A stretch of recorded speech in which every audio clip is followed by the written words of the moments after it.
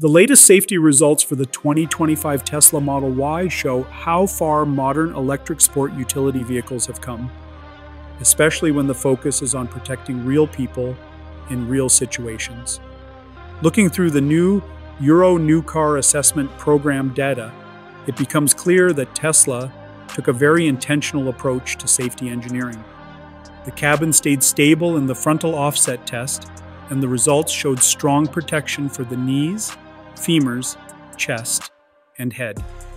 Even when dummy sizes or seating positions changed, the performance remained consistently strong, which says a lot about how the structure distributes crash forces.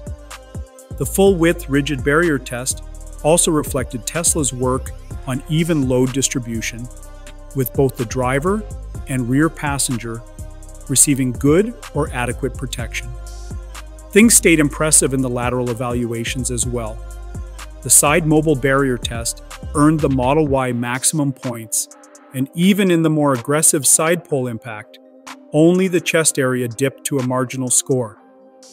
Far side impacts also showed that Tesla's center airbag and excursion control measure did exactly what they were designed to do. Whiplash protection performed well in both front and rear seating positions, and the advanced emergency call system, along with multi-collision braking and submergence escape capability, added even more reassurance. Child safety also stood out. With a perfect score for crash performance and fully compatible child restraint options, the Model Y handled both frontal and side collisions with excellent protection for 6-year-old and 10-year-old occupants. Vulnerable road user protection reached an 86% score, supported by a strong autonomous emergency braking system that responded well to pedestrians, cyclists, and even dooring situations.